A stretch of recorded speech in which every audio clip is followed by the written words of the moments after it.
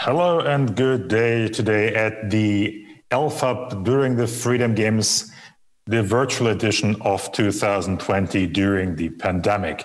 While we don't have the pleasure of seeing each other physically, I think it's fantastic that the Freedom Games are taking place this year. So big thanks to the organizers that make this possible.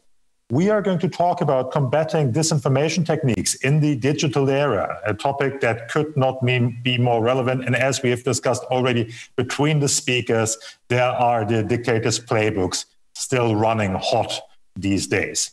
I have the big pleasure welcoming a fantastic set of speakers today, starting with Beata Biel from Concrete 24.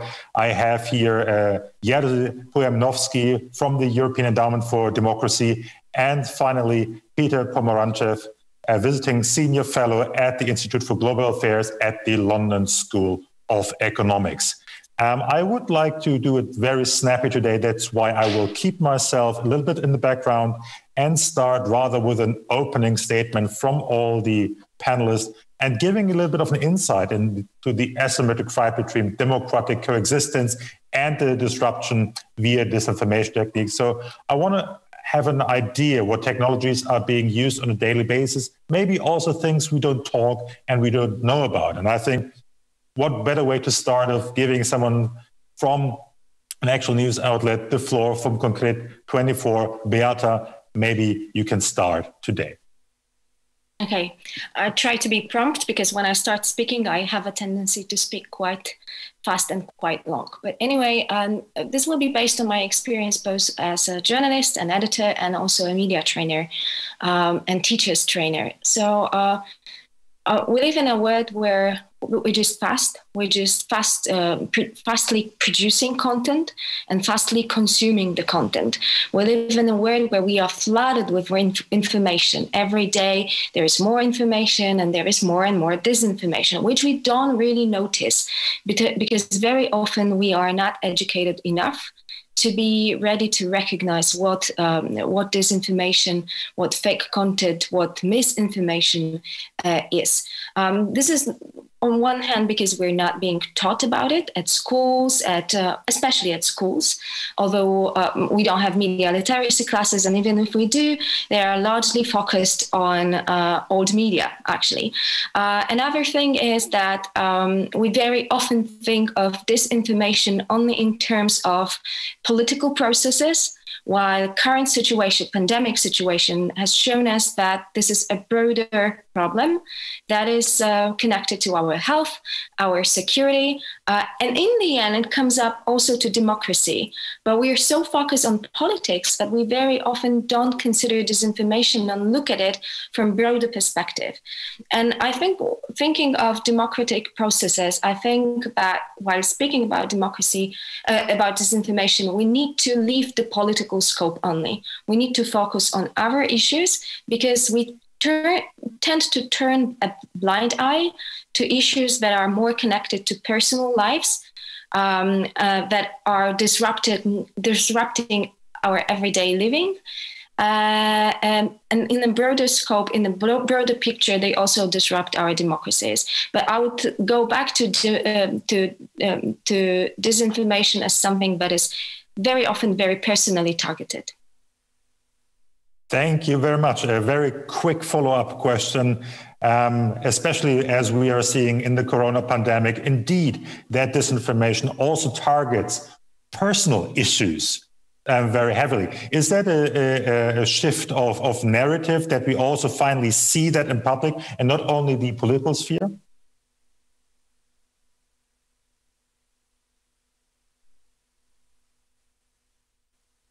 Could you hear me? Sorry, I was disrupted. Was it?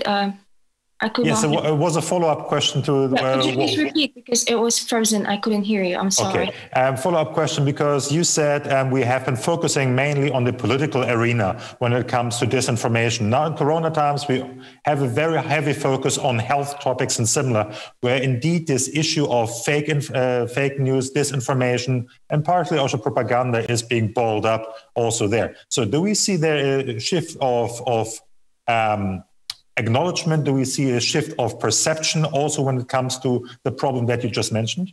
Yeah, I think also the media shift on the kind of topics we're focusing now in media. You can go to many media outlets all around the world writing about disinformation focused on health. And I think it's crucially important because it's been there all around for a long time. If you think about Russian propaganda, it very often is not only political, but for example, you go to different discussion boards where people discuss how to bring up children. And it's very personally targeted. And then the narratives switch to talking about how to bring up children, why the Eastern way of bringing them up is way better than the Western way. And the discussions turn into values, not politics. It has nothing to do with politics. And very often people don't consider it disinformation or propaganda, while it is. So this personal kind of disinformation was there for a long time, but we were so focused on the political one that we have a tendency to not notice other spheres. Thank you. Peter, we are going to talk about things that Beata mentioned. Gay Roper being something who follows the Russian or Eastern European media is one thing. But what are your 2 cents on the topic on fighting disinformation in the digital era? Yeah, I mean, look, in a sense, disinformation as disinforming content is nothing new. I think it's worth kind of stepping back a bit and thinking what the digital era has brought us that's new in disinformation. And here it's not so much about the content, but much more about disinforming behavior, mass coordinated and authentic behavior, the ease with which you can create thousands of fake online accounts, the way you can use people's data to target this without their understanding, which is also a form of deception because people don't understand how their own data is being used to target them.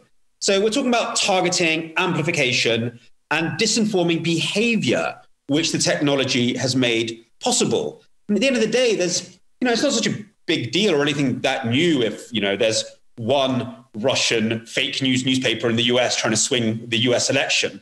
The problem is that there are tens of thousands of fake accounts pushing the message. And indeed, if we're talking about disinformation, the content is often not disinformation in the sense that the content can be values driven, which is just an opinion, or it can be just Trump is great or the AfD is great. And that's not disinformation. There's no kind of like the content itself is neutral. It's the behavior that is deceptive. And that's what I think is so new in the digital era, and where we really have to focus our gaze in terms of innovating what to do about it in terms of regulation and also in a philosophical level. I think the digital era has put under question the premises on which we base a democratic theory of the information environment. Namely, the 20th century kind of bequeathed to us a few axioms through which we made sense of what a democratic information environment was.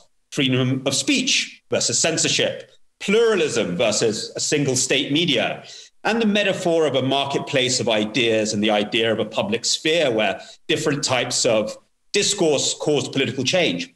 All that's been put under question. We see freedom of speech being abused by authoritarian and also democratic regimes in order to sort of drown out discourse, sort of censorship through noise, which is an innovation that we haven't really found a way to conceptualize legally, let alone technologically.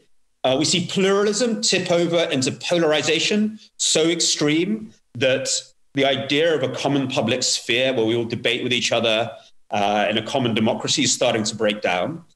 And of course, and that's partly because of the digital situation where people inhabit different online ecosystems.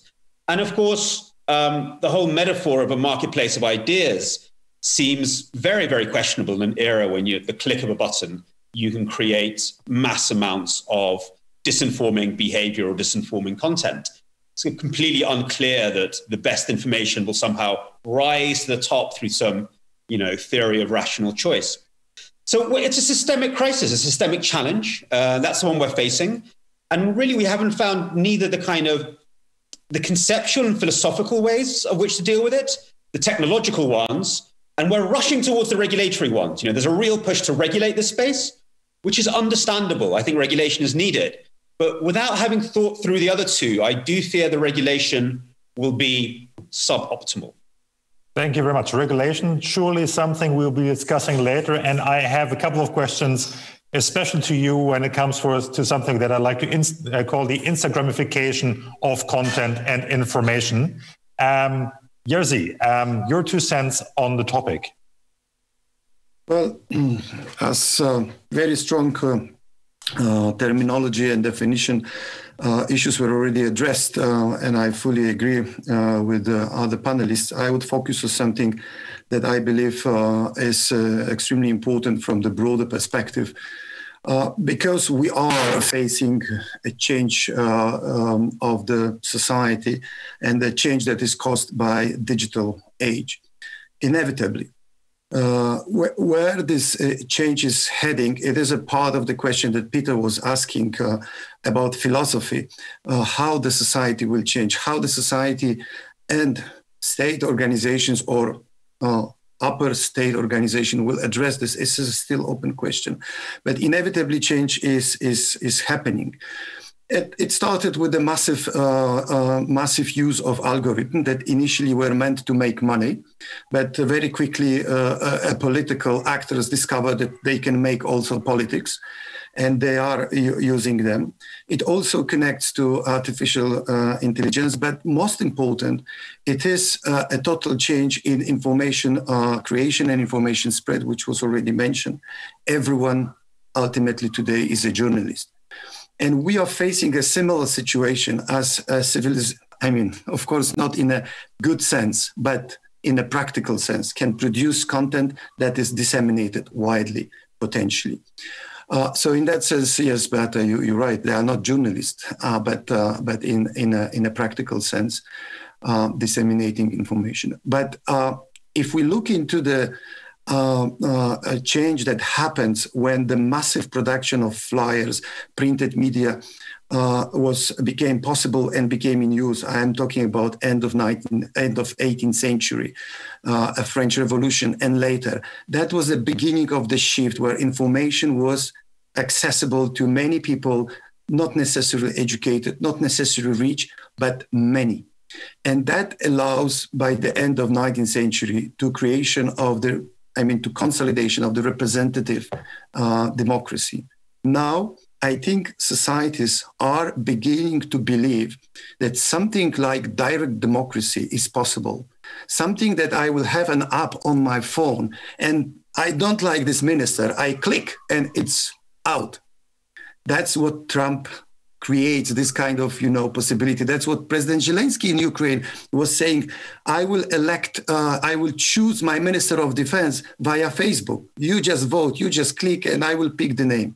So that type of feeling that is also built by the business, by all those talk shows, show business, not talk shows, I think talent shows, and all kind of, ways where people simply click, vote, and then they see next day on the screen the winner. This is the feeling that is deep, deep, deep now in the people's mind. That is also the fertile ground for populists who are giving an easy solution. They're saying, vote for us, everything is done overnight. So this is an extremely and the biggest challenge for democracy as we know it today. It will find its way, but from the legal point of view, from the technology point of view, how we will support this new form of democracy that will be some kind of direct democracy in the 10, 20 or 30 years, I don't know. This is the biggest challenge because before that, we will face all dramatic processes that are happening now, the victory of populism, the polarization of society, lack of ability to deal with disinformation, ignorance that is a driving factor for successful populism and all other fears, plus retreating to the known comfort zones, tribalism, all kind of, simple divisions without reflection. And that is a process that is, in my view, inevitable, but how we will reach there and what cost, this is an open question. Thank you very much. And I would like to bring your statement just together with what Peter just said before. On the one hand, we have something that, as I said, Instagramification of content, of information. Back in the day, we had a newspaper that was researched, then TV, radio, information spans ever got shorter, then Facebook, Twitter, and now you have to say everything, not only with a tweet, but with a picture. Which obviously has a negative effect on the political discourse. And at the same time, Jerzy, I want to follow up on something you said, and that seems to be a problem with the expectations for direct democracy and this dangerous game that we see with information. This permanent availability paradigm that seems to be coming up, these instant political gratification demand that we see here, that not only Zelensky's and others have, but also Fridays for Future say, we want change now, and this is how it has to be. So is this together the biggest threat for democracy that we see at the moment, Jerzy? Well, it is not a threat to democracy itself. It is a threat to democracy as we know it today, as it is organized today. And that's why I'm saying this process already started, but we will face a lot of crises and costs to reach a new solutions. Both legally, regulatorily, and in every other aspect, psychologically. People, and that is the good part, people felt and demand the participation in this very, very, I could say, the basic sense. I click, I decide, I want to see it now, result of my decisions, of my choices. That's why people are so unhappy when the counting of election takes so much time. And that what we see now in US, it's opened so much space for all kind of new conspiracy theory and polarization. So in a sense, in every sense, this speed of information that was caused by new technologies is also transferred or translated now into the speed of democratic change. People want change now. They don't want to wait. And that is exactly at the same time, of course, as always in the history, threat, challenge, and opportunity. Thank you. Beata, you as an educator, as a journalist, do we see here propaganda on speed with a very, very information-hungry and information-addicted populace? Yeah, I would say it's disinformation on speed or any other drugs, but that one that is acting very faster than ever before. That we see action and reaction almost at the same time. And I just wanted to follow up on what Jerzy was saying also. Just one thing is it's very important that it's also this online participation could be an opportunity, especially to have young people involved in democratic processes, to have them go to the elections, to turn the turnout, make them more interested in democratic processes. But then answering your question, the same participation as the elections in the US in 2016 showed, the Russian influence on the elections, the way the participation was used. We know about the groups that were created by the Russian troll factories to make people go out in the streets, to make people clash with one another, even if on Facebook only. It was making people feel they participate in democratic processes while it was not connected either to candidates or election processes at all. So this is what I would, if you're saying that it's propaganda, that it's like propaganda on speed, that's the thing. So in the previous times when we only had old media, it took time. Now the time is like so very short. So we just create a Facebook group and here we are, we have thousands of people that we can disinform and people are made to act. Even if it's just acting on Facebook, then it floods the whole internet space and it's very, very effective. So yes, unfortunately that's the time. And probably it's very difficult to curb. Like usually if you put somebody on drugs, you can have solutions how to deal with it. You can have a rehab and you have ideas what a rehab is. with disinformation, with the one that we have, that we see online, we're always a step behind. Or, I mean, it's a very optimistic view, actually, that we're a step behind. Very often we're 100 steps behind. So it's a very difficult way. It's very difficult to have an idea of what a rehab should be. Thank you. That is fantastic. Peter, you were talking about misinformation behavior and systemic change. How much is this sobering up in terms of media consumption, media literacy, but also the new threats to disinformation? How do we have to factor that into systemic change?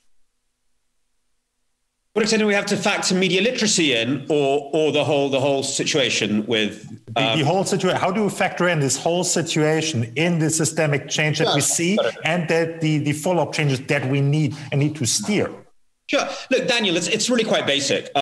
We have to change the regulatory framework, reinvent the meaning of media, and redesign the internet. So if we get those three things right, we should be okay. So regulation. So simple. Yeah, I know. Just reinvent our media landscape. Look, regulation. Look, the regulation, we can get into a huge discussion. I'm trying to bring it down to one really simple principle. I think we have to think about I think we can base our regulation in something coherent and building on human rights legacy. If we just think about what is an empowered citizen online.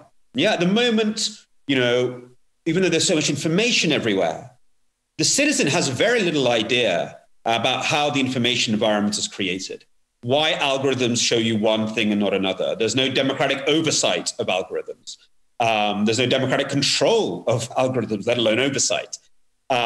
Which of our own data is being used to target us? What information is being targeted at my neighbor? We live in the dark, weirdly surrounded by lots of information, but with no understanding about how it's constructed. And so you get these absurd situations where the Trump team goes, Google pushes liberal news up and conservative news down. And the thing is, we don't know. Maybe they do. We have no idea. So we can't have our public sphere in a black box. Ultimately, I think we need democratic control over algorithms. And we can think about how do we build in that control. That's the regulatory part. Along with that, I think we need a democratic theory of information security. We can't use the term sovereignty. That's been taken by China and Russia. But we need our own theory of defense. We need our own theory of what is information aggression. And we should think about something like a NATO 2.0, so, which Ukraine, I think, should be part of. If Ukraine is attacked with a piece of information aggression as defined in international law, then, the reply comes from Germany or something like that. So that's the kind of regulatory and kind of like policy bit. Then we need to think, what is media's role in this new world? I think Jerzy made some brilliant points. If we move towards this more direct democracy, and I hope it won't be the types he talks about, there are many other things which I think are exciting. What is the role of media to support that? But also, look, if our great challenge is fracture and polarization, which I think a lot of people now recognize, that's certainly the political strategy of both dictators and populists. Is part of media's role, not the only role, but as part of media's role, going back to these core principles that the BBC was created with, of overcoming polarization, of building dialogue and discourse between fractured bits of society. I mean, everyone's conclusion after the US elections is that, my God, what a divided society. Well, whose job is it to bring this society together into a common conversation? Sadly, I think media is probably making things worse at the moment by firing up their own side, playing into the polarization, which is related to the financial incentives of the internet as it's at the moment designed. You make money by being polarizing, by hating on the others and charging up your own side. So we get to the design. And I do think we have to start thinking about online spaces that are not driven by likes and shares, that are not driven by sucking up your data, that are driven around democratic ideals and are geared towards furthering democratic discussion. There's nothing wrong with Instagram or Facebook being used for kittens or teenagers showing off their new trainers. Fine. It's just not the place where we should be having our social and political discussion. We need new spaces for that. That means designing these new spaces. That means getting support for them within regulation to help them flourish, because they'll be, I think, non-commercial and public spaces. but it's also to make them important. Yeah, I can just imagine an EU social media, yeah, which will be so virtuous, in line with every convention on human rights, and it'll be so boring no one uses it. I mean, that's just the sort of process the EU would initiate. I think we already had this with GDPR, which was like, beautiful on paper, just annoying in practice for so many people. It has to really get to the point that Jerzy was talking about. We need a public space which does make people feel empowered, which makes them feel part of the political process, which is practical because it's where you get your street fixed or your local council elected, which maybe you do give up a little bit of your data in order to improve health. Yeah, just giving up data for health reasons. I think people will agree to that, not for commercial reasons.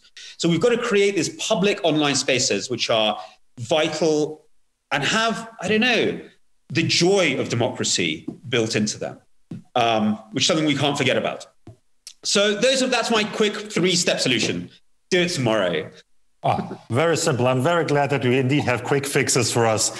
Okay, tomorrow we will get to work. Jerzy, from what I get reminds me of my philosophy classes back in the day when Plato was talking about the dangers of democracy, the ruling of the commons of the masses, and so we have the danger here. Have we been a bit naive about the virtues, about the possibilities that the internet would bring? There's a very famous meme. Do you remember when we thought that access to information would solve all our problems and get rid of stupidity? That wasn't it. So have we been too naive about that, and has this naivety been exploited by the forces around there? I don't think so. It's not about naivety. We are always surprised by technology, always in the history of humankind. And this is something that exactly is the definition of progress, of development, that things happen and then human mind has to adapt to it, has to bear consequences of it.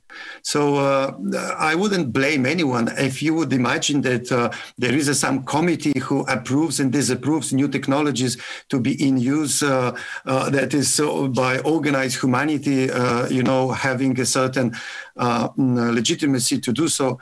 That's absurd. So things happen. And indeed, it is true that elites were taken by surprise by internet.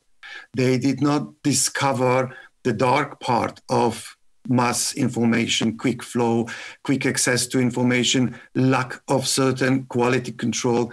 We have to remember that internet started by scientists, by elite people who believe, how can it be possible to put not true information there? Because all their ethical code was based on presenting true, confirmed scientific results. That's in the early 90s how internet was built. So their mind was too narrow to see the danger at that time. Probably no one was even concerned because they were simply using this as an excellent opportunity to place their articles and communication about scientific research. So I wouldn't blame anyone here. I would simply live with it. And it's our role now, the generation that lives today, to find solution. And I pretty sign up to all Peter said. These are basic 3, I would say, pillars of our way forward to address issues that we have now. We have diagnosed the problem, and now it's time for remedy. Thank you. Beata, touching upon one of the pillars that Peter mentioned, and that is the information issue and having more objective information, curated information. I mean, this would be the role of the media indeed. But looking at Poland, Hungary, and other places, isn't there also a very inherent danger that if we have the neutral information in the hate of the state again, that we have not only the free-floating, overwhelming information out there, but also the danger of state propaganda finding its way back and having that as the baseline of information? Well, that's why actually we still go back to the second pillar Peter was mentioning. You need strong, objective is kind of a more difficult word nowadays. Very often it's not mentioned anymore with the media when you say, but unbiased media, strong, democratic, supported by the citizens media. Then even if you're facing the state propaganda, it becomes easier if you have the social support, if people understand the importance of the media, if people understand what media actually is, what they need it for, how important trustworthy media is in their lives. I think it's very the fourth pillar, I would say, to what Peter was saying, is an educated society. Currently, the societies, and it's not just Poland, it's not just Hungary, I would say it's an issue overall in Europe. We don't have special classes to teach young students on how to be secure online, on what algorithms are, what media literacy is. This is the first step to understand what media is. To support the media, you need to understand what their role in the society is.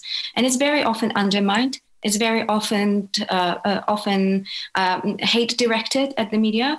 So their position, if you ask the Polish readers, if you look at the Reuters Institute's reports or any other reports on social trust towards the media, it's very low in Poland. And one of the reasons is that people don't understand the importance of the media. It can be lining a bit towards the left if it's describing itself that way. It can be lining towards the right a bit if it's describing itself that way. But you need to be aware of it. You need to be aware of its position. You need to be aware of why it's acting like this and what is the media's values. And I think we largely lost it in Poland, and that's why the people don't trust the media anymore. So to stay for the media strong, trustworthy, it needs to be, I think that this is my main view, it needs to be supported by the society, it needs to be understood by the society. So in Hungary, this is a great picture of people not standing for the media they were reading, they were watching. People did not go out in the streets to support the media, at least not in the beginning. Maybe later, when next media outlet was falling apart, or it was being bought up by the friends of Orban or other politicians, then but it was already too late. People got to understand what the value of the media in democracy is way too late. So I think we as the media, but also as societies, as non-governmental organizations, we need to put more stress on explaining to the people why media is important. And I very often talk about it to my students at the university, and they don't consume media. When I ask them, where did you get the information from? It's from the internet. Where from? Precisely from Facebook. They don't even know the media outlets. So this is also what we need to take care of to be closer to young people. I don't need them to come to my website every day and read it.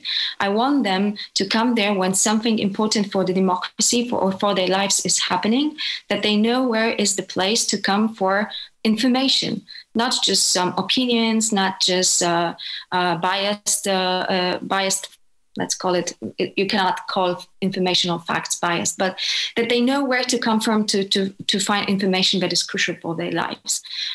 So I would say more education, media closer to younger people.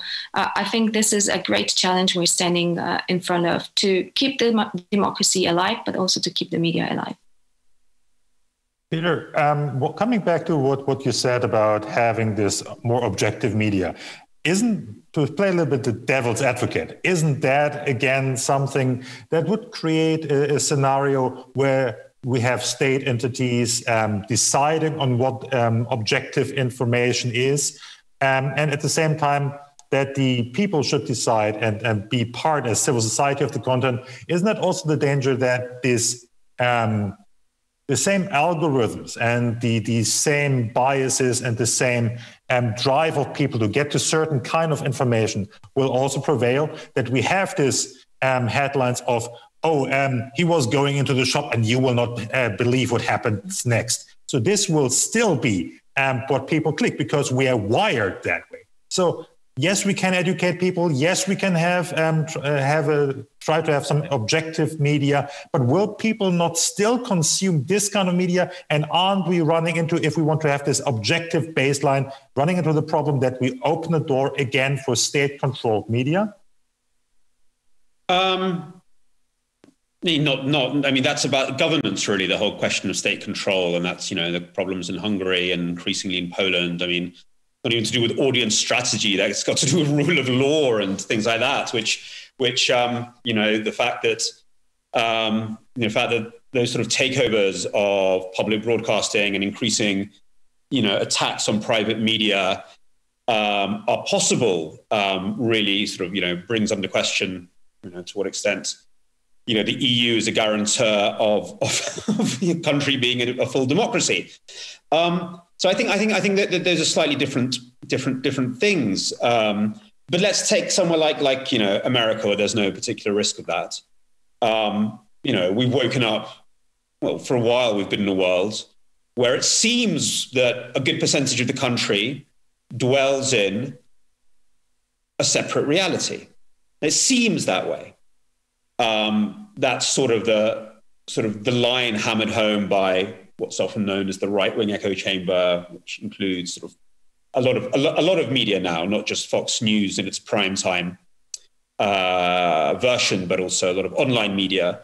And we've seen in a lot of countries, in Italy, in the US, how the online right ecosystem has pulled the old right-wing TV channels even further right. There's been very good research to show how that's done. So the question is, whose job is it to get up in the morning and get a Fox News viewer and a CNN viewer to talk to each other?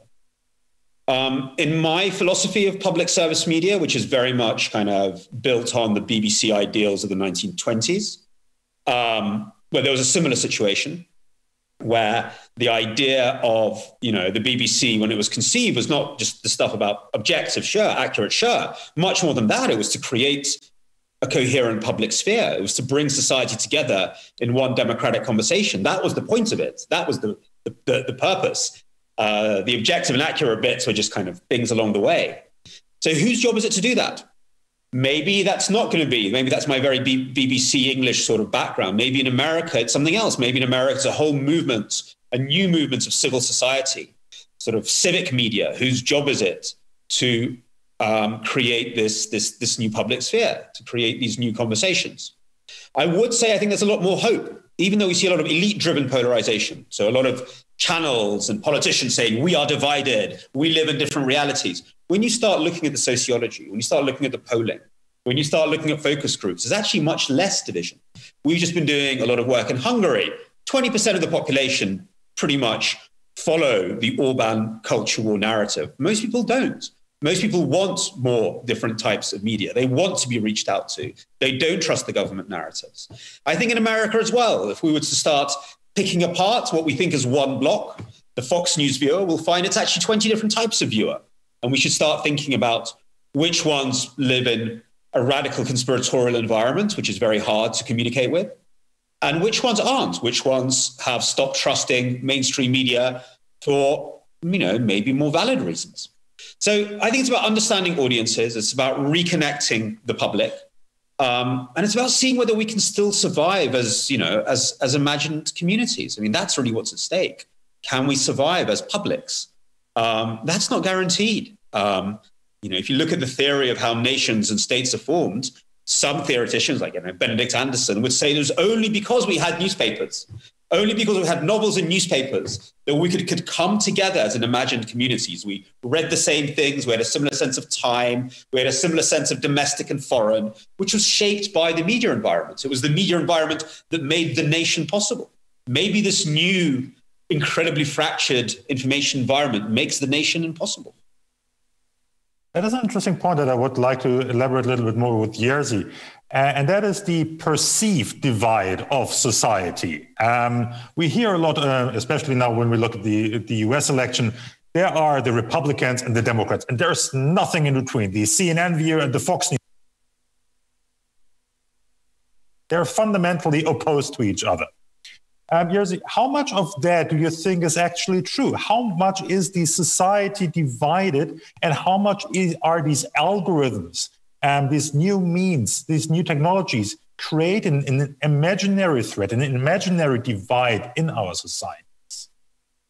No, this is clear. Algorithms makes money, algorithms makes politics. This we already said. And this is the process that we are actually now diagnosing, and we are already quite sure how destructive for democracy it is. The question is what we can do to fight it back. And beyond what Peter was saying, I would try to reduce, in a sense, for the sake of this discussion, the kind of scope into very simple formulas. First, it is trust, rebuilding trust. The most, and this we know with Peter, we were together debating on many occasions, the most expensive and most difficult commodity, most precious commodity is a trust nowadays. And whether we talk about dictatorship or whether we talk about democracy, in both environments, it is true. And the second very important aspect of human life is restoring activism, a real activism, human-to-human connection, not only online, but also offline. And we see this throughout the whole world, how people in Belarus, where everyone was giving up on Belarus, that nothing will happen in this country, people are on the street, they are seeing each other, they are connecting, and they are coordinating through Telegram channels on local basis. Not as a big messages, but just what happens in this or that house, where we can hide when the Oman police will be after us. So they are giving addresses where there is a courtyard you can hide because police is chasing you. So these elements of rebuilding trust, of communication, of rebuilding trust of interhuman relationships is an answer to all those dangers.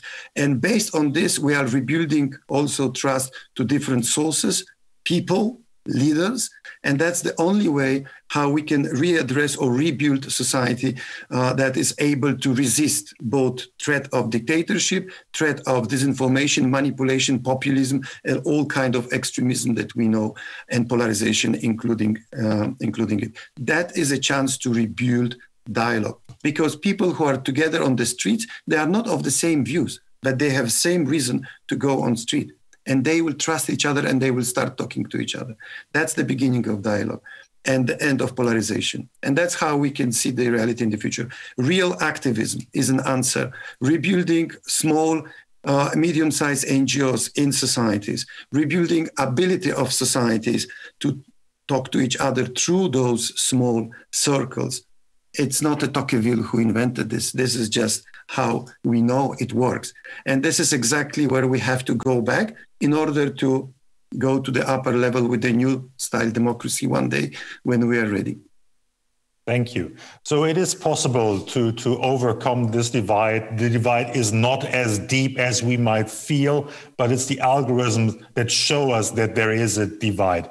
Beata, last question for you, because indeed you are an educator, is how can we make sure that we can keep up with the speed of this information and educating our youngsters in maybe 1 minute? So how don't we lose the arms race here?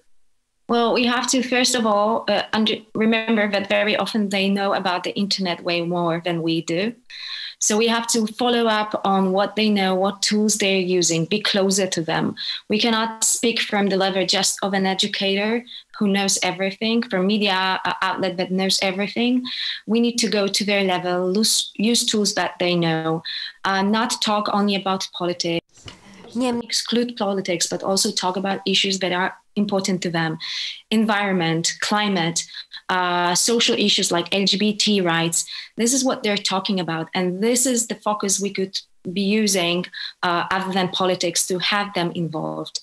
And as Jerzy was saying, trust is the key. And also Patty Noonan once said that when people believe nothing, they will believe everything.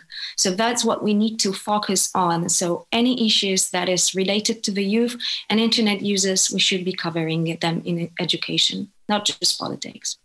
Perfect. I think that is a perfect closing for today's panel. Rebuilding trust, rebuilding communities, rebuilding civil society, teaching about the issues that we have at hand.